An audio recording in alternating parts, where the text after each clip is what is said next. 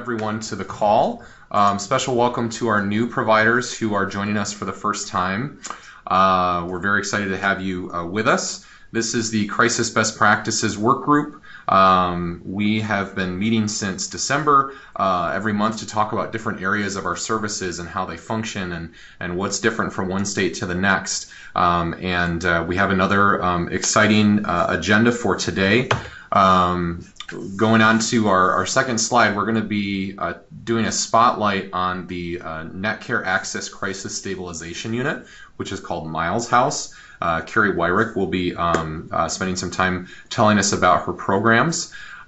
Today's content overview will be on funding, how our crisis programs are funded, what are some of those unique challenges that we face in funding, how our programs diversifying their funding, evolving their funding streams, and then we'll do a brief review of our project plan and our timeline. For those of you that are calling into the 800 number, the 844 number, please just make sure to mute your phones when you're not using them and to not put us on hold if you have to take care of some other business so that we don't have your wonderful hold music, which I'm sure is beautiful, but we just don't want to hear it right now for the next hour or so. So as we've said from the beginning of our work group, our purpose is to develop a comprehensive toolkit for crisis services, what some of us call crisis residential, other of us call crisis stabilization or facility-based crisis, acute treatment units, all the wonderful different names that we've talked about. And so this toolkit is being informed by providers across the country. Before we get into kind of an update, I want to mention a save the date for a free webinar that TBD Solutions is going to be offering. The webinar is called Innovative Practices in Effective Management. That will be Tuesday, July 18th from 1 to 2 p.m.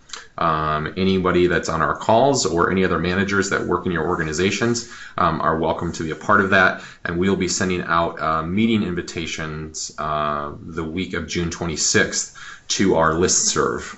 If you have other people that you'd like it to be sent to, my email address is at the end of these presentation slides, but it's travis@tbdsolutions.com, and I would be happy to get them signed up as well. So, overview of where we're at with our workgroup participants. We excitedly continue to add states, and as a matter of fact, there's even some updates on this map since we put it in here, but we now have participants from Minnesota, from North Dakota. We're up to 35 states now with 115 participants. We want to welcome our new participants. Oh, and Kentucky as well. I don't want to forget Kentucky. We want to welcome our new participants from Kentucky, Minnesota, North Dakota, South Dakota, Virginia, Texas, California, and Pennsylvania. We're very glad to have you joining in on our work group. I am going to turn it over to Carrie Wirick from Netcare Access, and she is going to be spending some time telling us about their crisis programs. So Carrie, I'll turn it over to you. Okay, hello. Hi folks. This is really exciting to be part of this. Do you want me to take control of the... There we go. Okay. It's exciting to be part of this work group, and it's exciting to hear what everyone else is doing. Netcare Access is in Columbus, Ohio, and we're the safety net, and that's where Netcare comes from. Our name is Netcare for the safety net. We actually have two different crisis, as it said, we have a crisis stabilization unit and a separate house called Miles House. So we're actually going to talk about two different places. Just to give you some background on what Netcare Access, where we are, and what we do. We provide crisis services for all of Franklin County in Ohio. Franklin County is in the center of Ohio. It's roughly that blue area with the arrow. And it's 1.32 million people, and the city of Columbus is about 832,000 of that. And the city of Columbus is the most populated city in Ohio. Next slide. So when folks are in crisis, they call our crisis phone line. That's our emergency response service. We also have a chat line for that. We handle about 70,000 calls a year. Then they come to our crisis unit, and this is really set up very much like a psychiatric emergency room. It's a psychiatric emergency services. People could stay up to 23 hours there. Basically, at this point, we're assessing them. We're treating them with medication if they need it to help calm them down if they need it. It's basically their entry into the system, and from there they might go to a hospital. If they're that acute, they might go home, or they go to our crisis stabilization unit. After they leave the crisis stabilization unit, and when they're ready to go to a lower level of care from the hospital, they can come to Miles House. So today we're going to talk about the crisis stabilization unit and Miles House. Next slide. Okay, our crisis stabilization unit has 10 beds, and we're pretty programming heavy. We've got a lot of activities for our clients to do, a lot of group counseling, access to art. It's adult men and women, 18 and older. They have to have a primary mental health diagnosis, although we have a lot of folks with dual diagnosis. And it is an alternate to psychiatric hospitalization. They have a maximum of a 7-day stay in our crisis stabilization unit, our CSU, but the average stay is around 3.5 days. They get linked to community mental health agencies if they're not already linked. That happens in the CSU. Next slide. We served in 2016, we served 680 clients in the year. Like I said, we have try to offer a variety of things for folks to do. We have a small gym where they can play basketball indoors. We have a courtyard outside, and we try to offer yoga with kind of processing and introduction to yoga at least once or twice a week. We're staffed daily with either a doctor or a nurse practitioner who does rounds nearly daily on every client. 24/7 nurses. We have LPNs in the evening and an RN during the daytime. And then, of course, we have social workers, counselors, peers, and in Ohio, we call our techs qualified mental health specialists, but it's basically like a tech. Our treatment philosophy is illness management and recovery, and we have some limited skills training from DBT. Basically, what we're hoping folks accomplish when they're in our CSU is get stabilized and get connected for outpatient services. They'll get started on antidepressants in the crisis stabilization unit, and their linkage with community mental health will follow that up. So they discharge with 7 days worth of. Next slide. Miles House, actual house, and it's located here in Columbus, actually about a mile away from our crisis stabilization unit. And folks who leave our crisis stabilization unit but still need more support go to Miles House. We also get people who were very acute. They first came to our crisis emergency services and went to the hospital. So Miles House is actually a more heterogeneous mix of individuals. We have quite a few folks with psychosis at Miles House, recovering from psychosis. It's 9 beds, adult men and women. We have group counseling and activities about 4 hours a day. It's for individuals with primary mental health, although we do have a lot of folks with mental health and alcohol and travel. Like I said, it's a step down from our CSU or from the psych hospital. And it's a maximum stay up to 16 days. About the average length is 13. And we serve 233 in 2016. Next slide. It is it's a little bit more open in terms of with our CSU, people stay with the CSU 24/7 for those 3 to 7 days. At Miles House, they can come and go. So they could go to a job interview. They could go meet with their physician. They could go to a peer center or an AA meeting.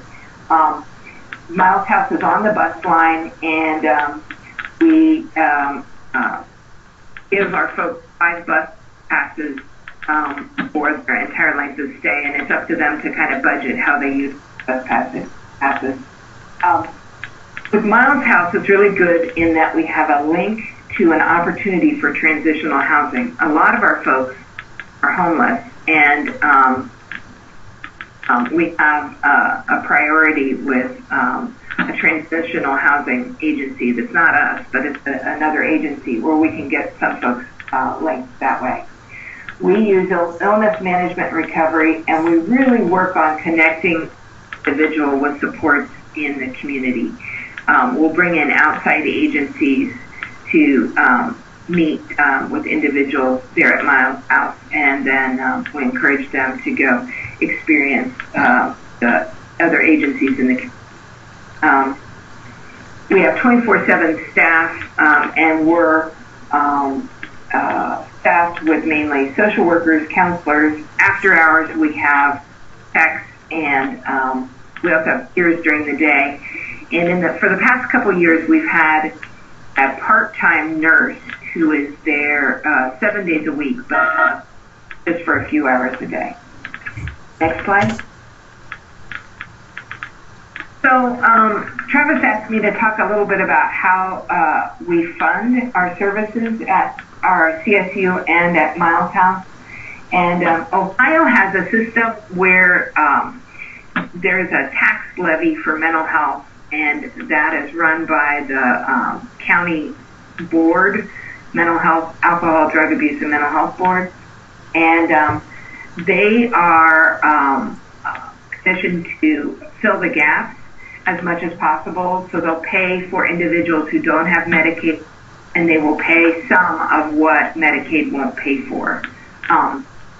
But as it is with everyone, funding and health insurance in Medicaid is in a big flux right now. Next slide. So at our county board's urgings, they've encouraged us to negotiate contracts with managed Medicaid because if you just bill for your face-to-face time, it doesn't cover 24-hour supervision, the cost of housing an individual and acting with for several days. So we've worked out some contracts with some managed care providers, but that's a real challenge. And also, of course, it's a flux because of the Medicaid expansion. Next slide.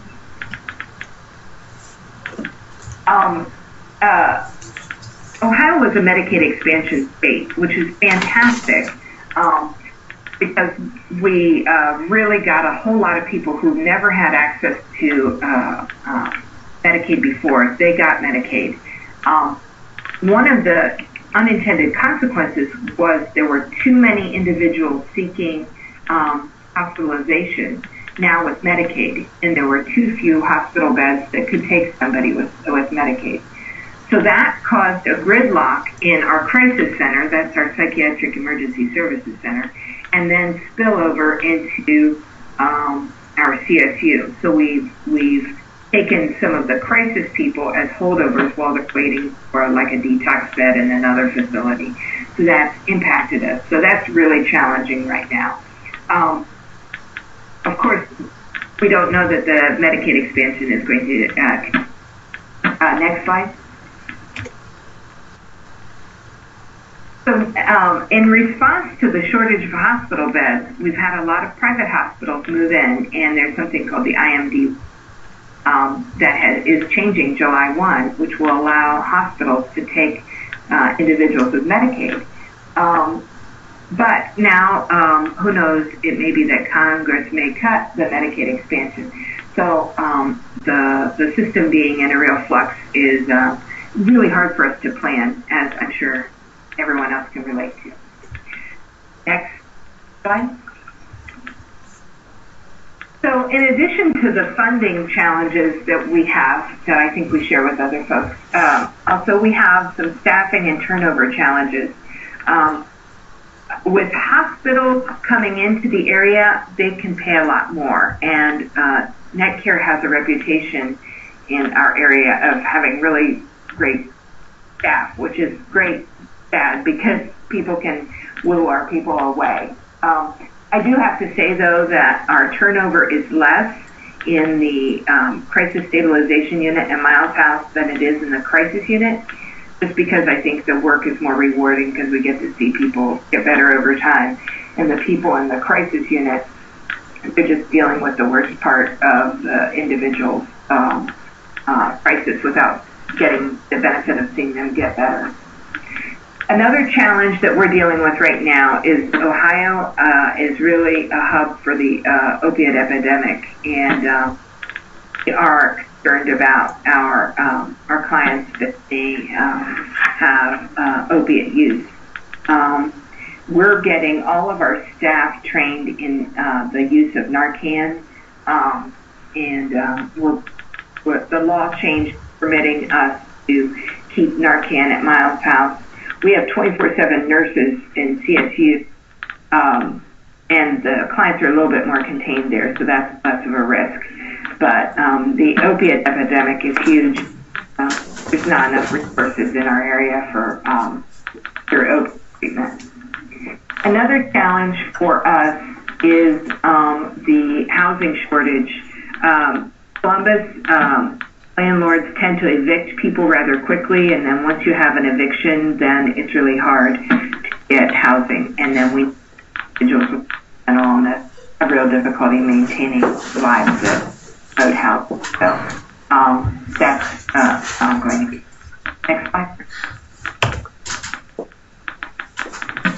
Some exciting things that we're doing is our peers, our peer. We actually have one peer that runs back and forth between our CSU and Miles House.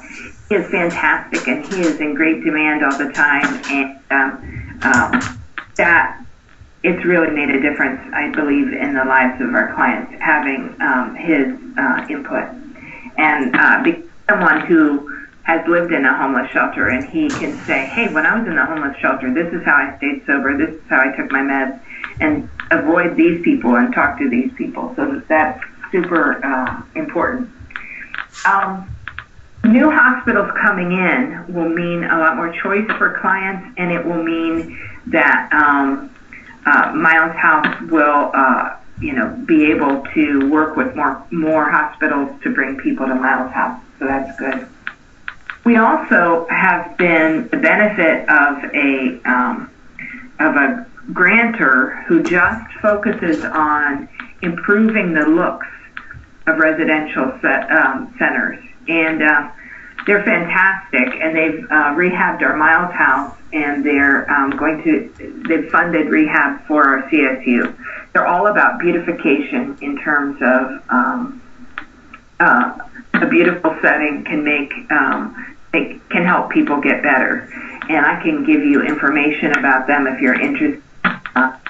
It's a group called Melissa's House. And then the last thing is I'm really proud that Netcare is embarking in the Zero Suicide Initiative, and that's really going to help us enhance our current programs and decrease suicides in people who have left our services.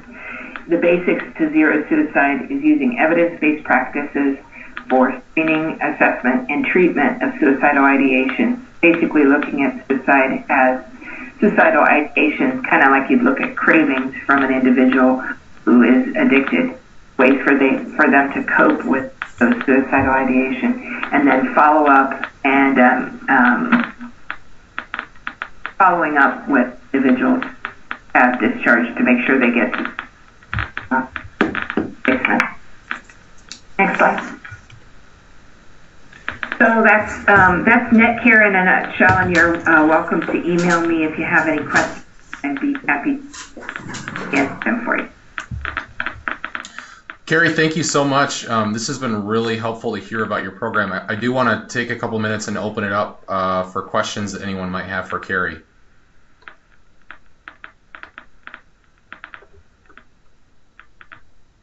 Can you talk about the Melissa's house, the rehab funder? Yeah. It's a family foundation that they lost their daughter had a mental illness. She had a severe mental illness. And originally they planned on building a residential treatment center for her in her name. But they ran into not in my backyard issues. And so then they decided that they would take their a wealthy family, and they decided they would take their money and they would change the way treatment looked, because throughout their daughter Melissa's life and treatment history, she was in grim, dreary places. So they've been wonderful to work with. They're very passionate people, and they fund. We did a rehab of a kitchen. We did rehab of living rooms. We're doing. They like improved lighting, so it's not fluorescent lighting. They like calm colors. It's just a very positive experience. Thank you. And you come up melissashouse.org, I believe, and if that's not right, send me an email and I'll send you their information. Okay. And if you could just identify what program you're calling from and your name, it'd be great to know who's asking each question. Thank you. This is Andrea Kosis from Human Development Services of Westchester in Westchester County, New York. Great. Thank you, Andrea. Carrie, one question I had for you was about the environment or the locations of your 4 crisis programs that you mentioned. Are the CSU, Miles House, Emergency Response, or Psychiatric Emergency Services, are any of those co-located, or do they share a campus or anything like that?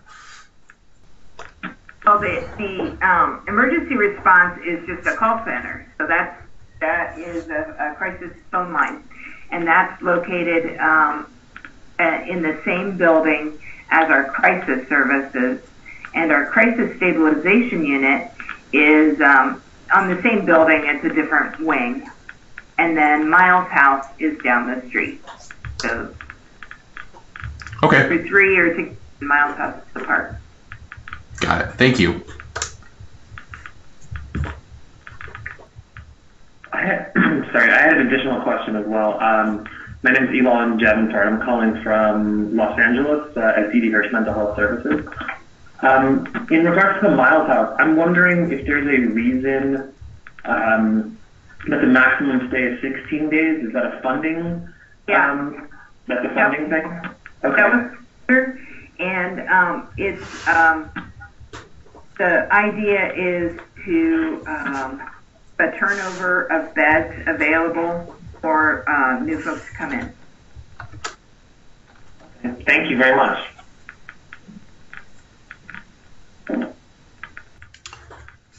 I'm just curious of the providers that we have on the call today, how many are involved or taking some action steps related to the Zero Suicide Initiative?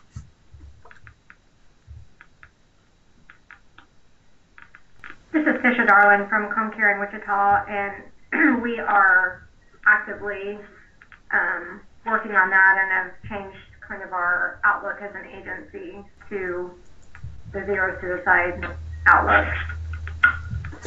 Great, thank you.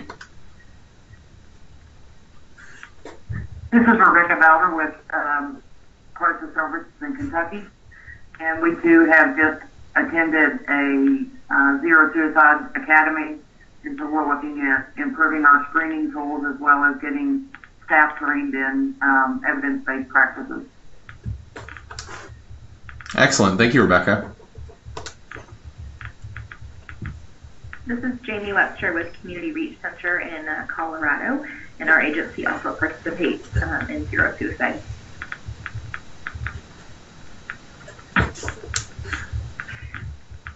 Awesome. Any other questions for Carrie?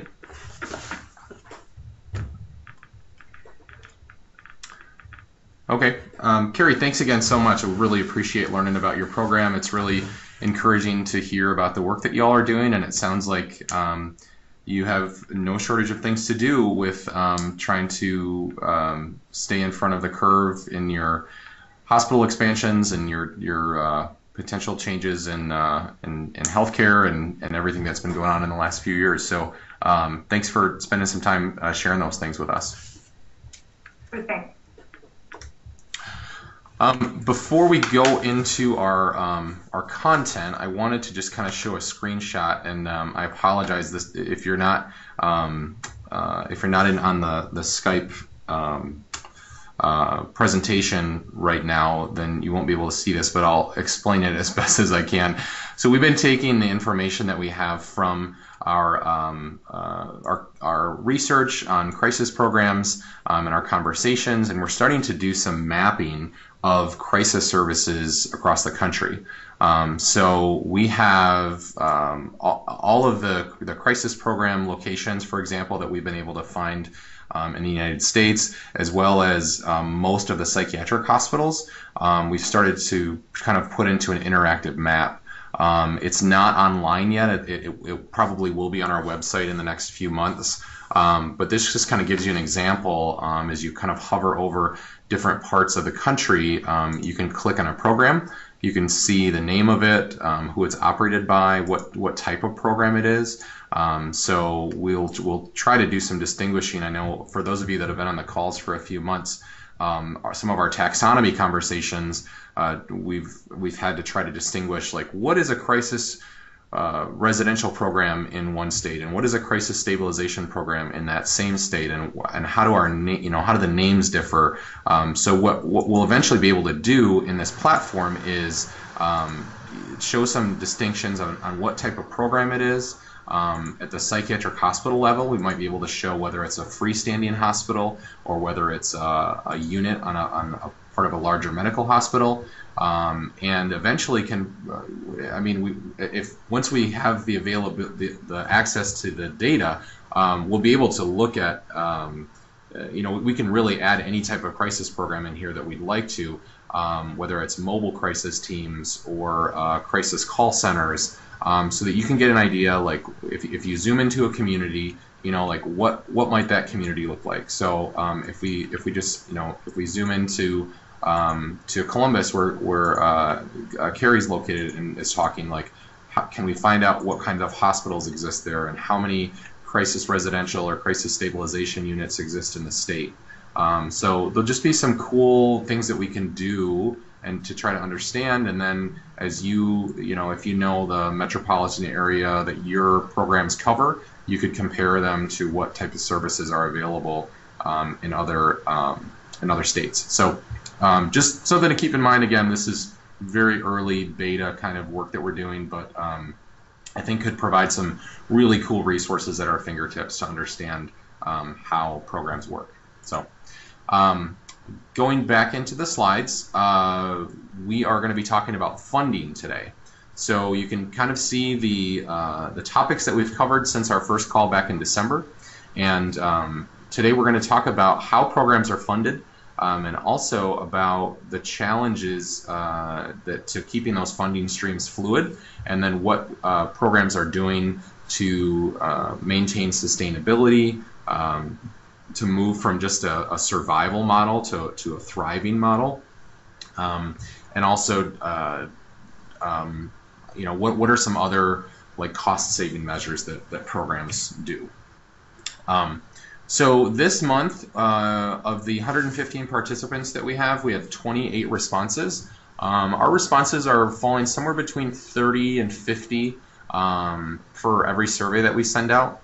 It's important to remember that because this work group is founded or based on kind of this community sharing principle, or just this approach of crowdsourcing information, and not so much on the institutional knowledge of experts, like a handful of experts.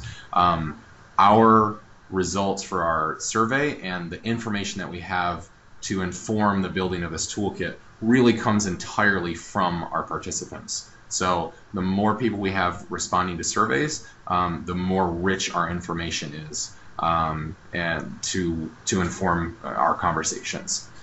So the first slide that we have up here is about sources of funding.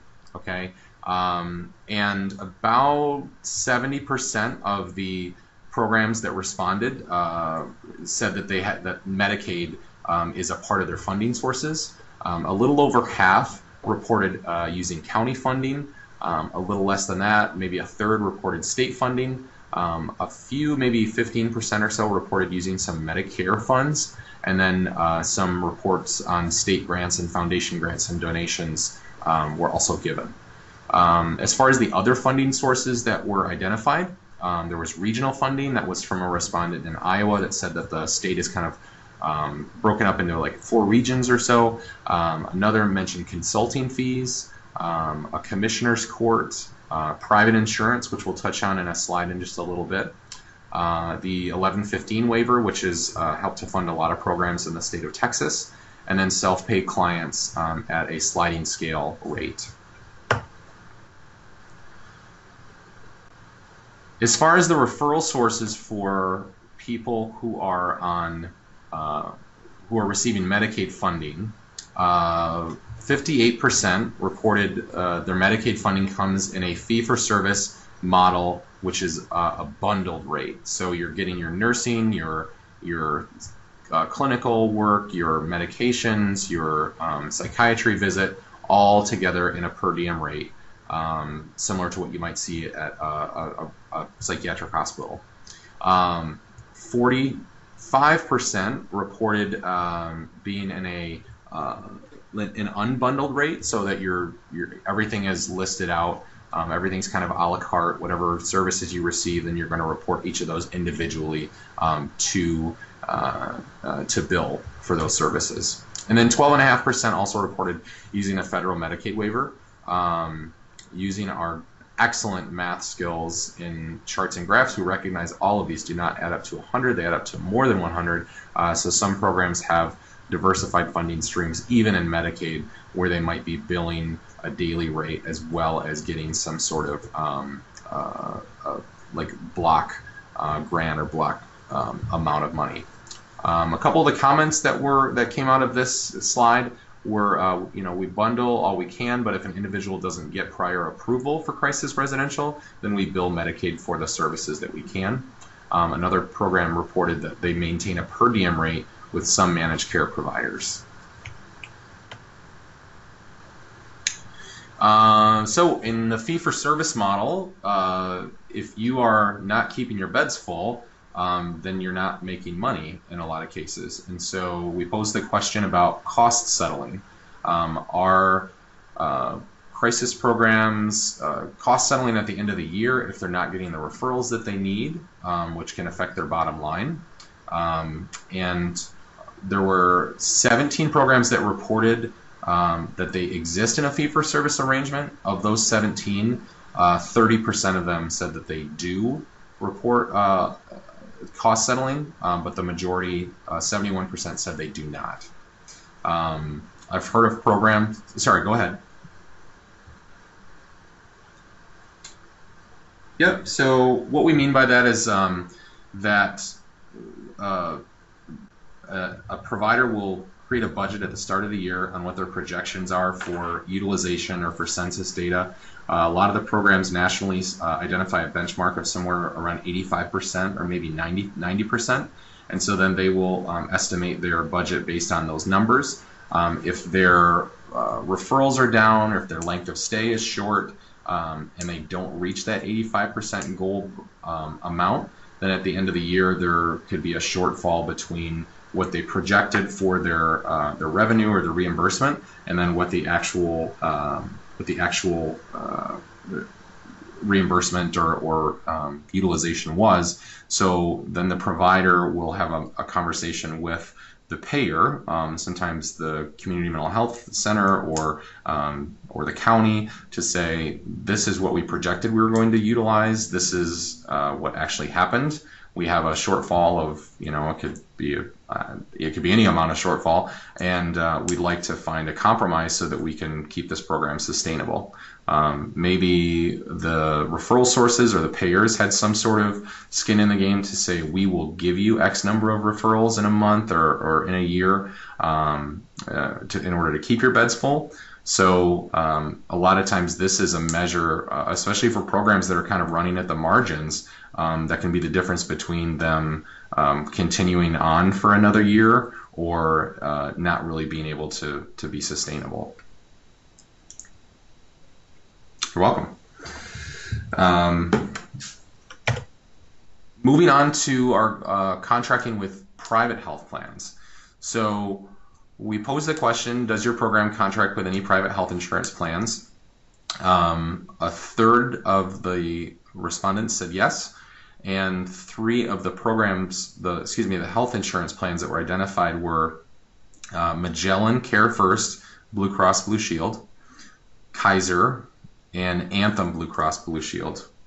Jaime Webster from Colorado works at a program that has a contract with Kaiser, and so I wanted to just give Jaime a couple minutes to just kind of talk about what you know about that contract and how often you get referrals from private health plans through Kaiser, and just any other details that about your experiences in working with that health plan. Yeah, thanks, Travis.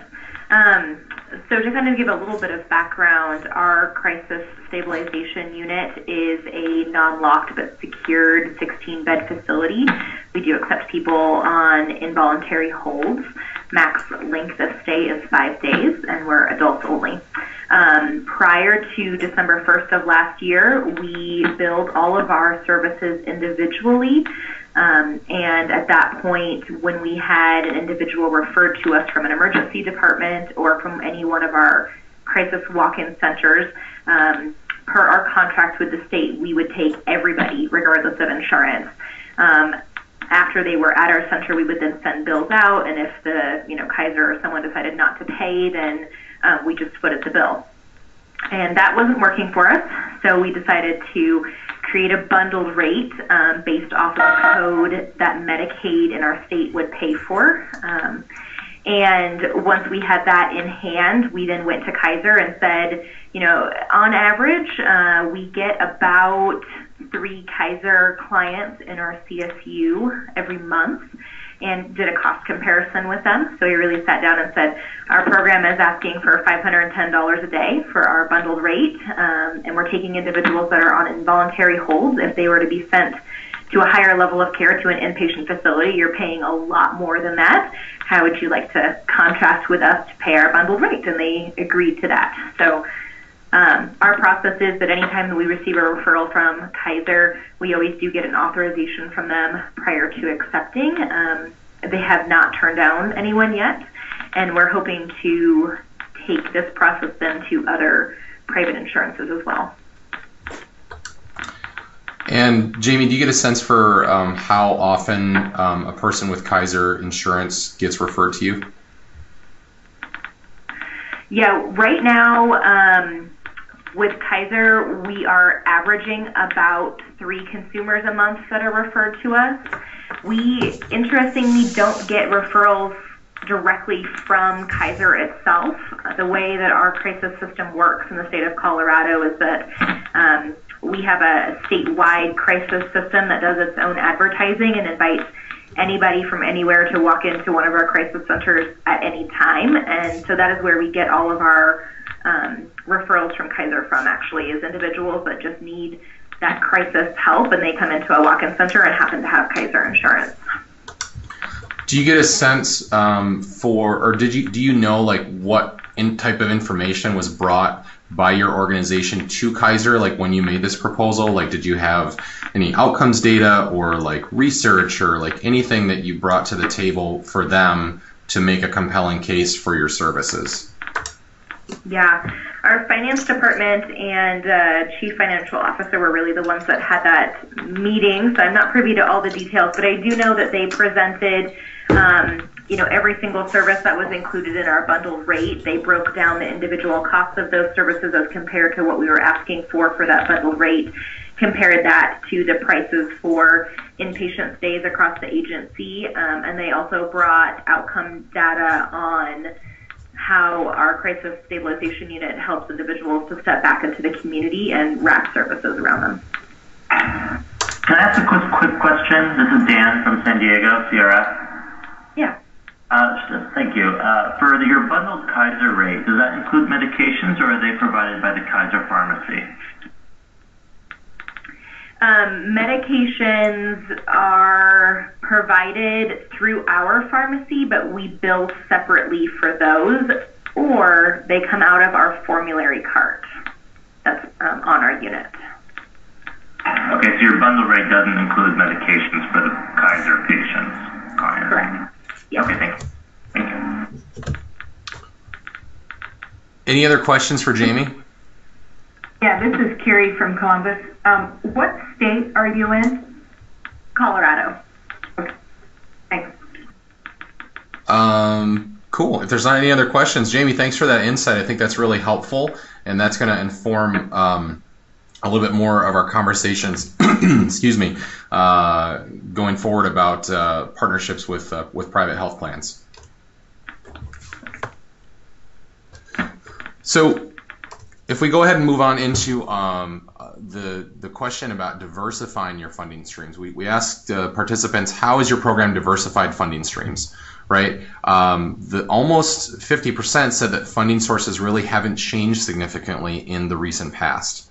But some other responses, about 25% said that they've increased the number of Medicaid referral sources, so contracting with neighboring counties, reserving beds, having a county or a local partner pay for a bed, and if they want to keep it open, then they have to pay for it to be open, basically. And we've seen that in Michigan.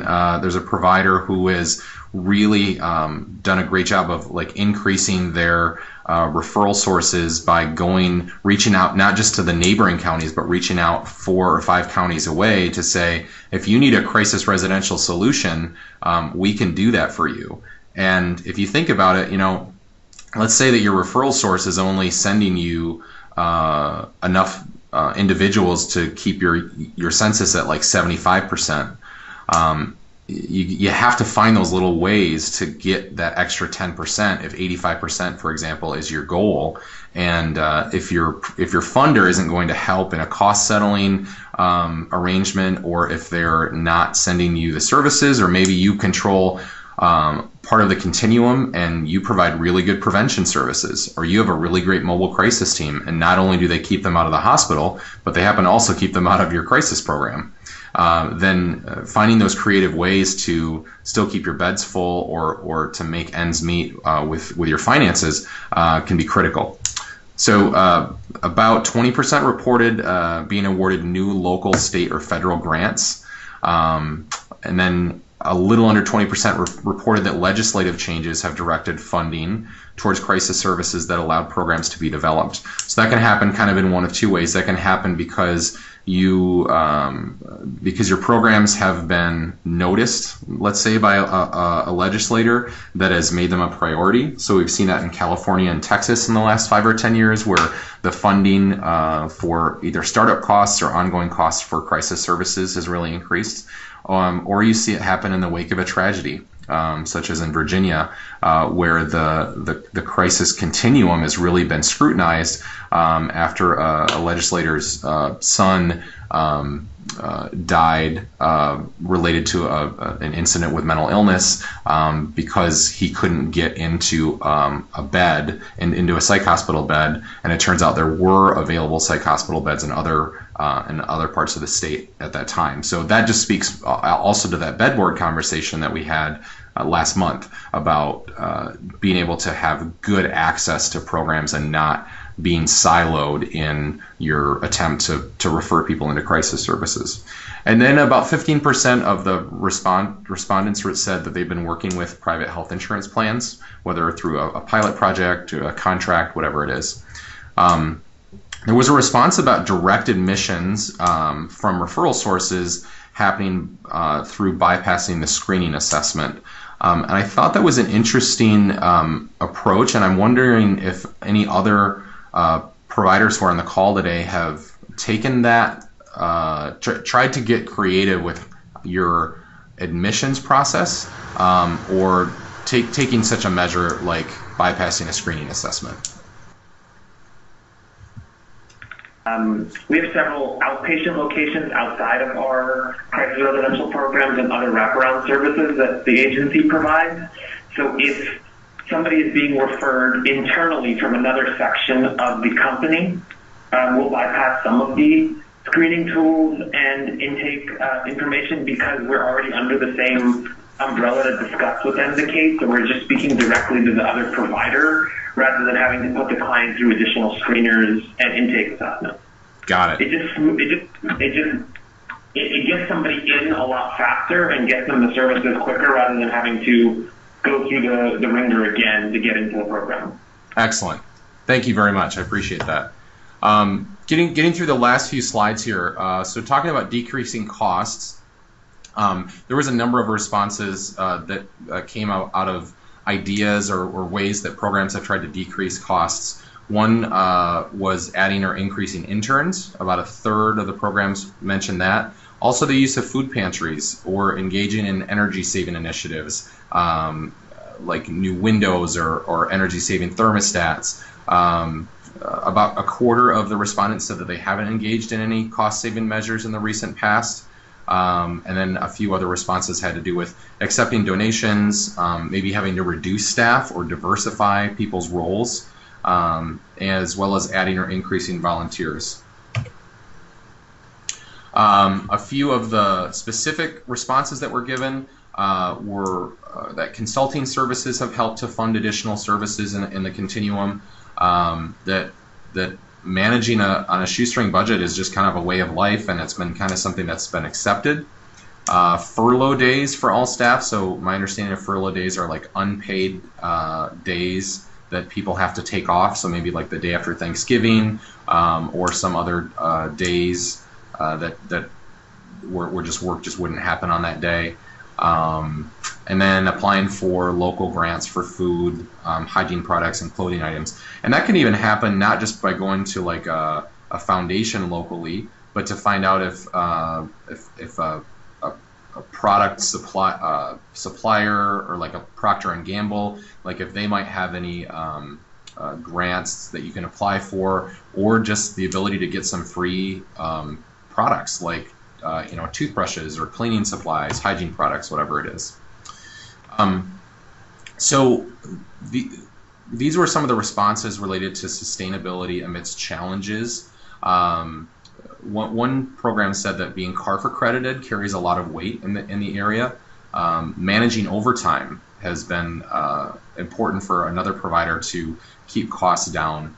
One provider wrote, improvise, improvise, improvise. So just being able to be adaptable and recognizing that, the things that we had going on 6 months ago might not be the same. One of the providers from Arizona mentioned outcome incentives. So being able to get like an additional payment. We've talked about that before, I think, on our calls as far as using metrics to help to get some incentive like bonuses or additional funding for meeting certain benchmarks or metrics. So we're actually going to be continuing this conversation in another call, in a webinar that we're going to be doing in the second week in July. We're still working on the date, but we kind of got a little bit of the provider perspective on funding, But specifically with health plans, what we're going to do is have two health plan representatives that are currently contracting with crisis programs like the ones we have represented in our group, to talk about what their experience was like entering into a contract with a crisis program, and also what would be some good tips to bring to the table if you're a provider and you want to start contracting with a private health plan. How to have a really effective and meaningful conversation, what kind of data you should have ready to present, and then what a healthy partnership might look like between a private health plan and crisis services. So look for that invitation to come out probably by the end of next week for the second week in July, that second full week. Also, again, a reminder, SAMHSA's got a great set of webinar trainings on trauma-informed innovations. They're happening on the last Monday of each month through September. You can click on that link or type it in to get information about them. Unfortunately, they don't create their own calendar invite, so you have to put it in manually into your own calendar. But some good information there. Our next conference calls are Friday, July 21st at 1 Eastern and Wednesday, August 23rd at 2 Eastern. If you want to email the group listserv, you do that by emailing Crisis Residential Network at tbdsolutions.com. And our website is crisisresidentialnetwork.com. We will have today's meeting slides stored there, as well as a recording of today's phone call. We are also starting to get our calls uploaded to YouTube. So we have our March phone call uploaded right now, and we will have the rest of them uploaded probably by the end of the month. If you have any questions, again, feel free to email me. I'm the project lead for this project. That is all we have today. Thanks so much for your participation. Thanks to Carrie and Jaime for sharing information about your programs, and we will talk to you again next month.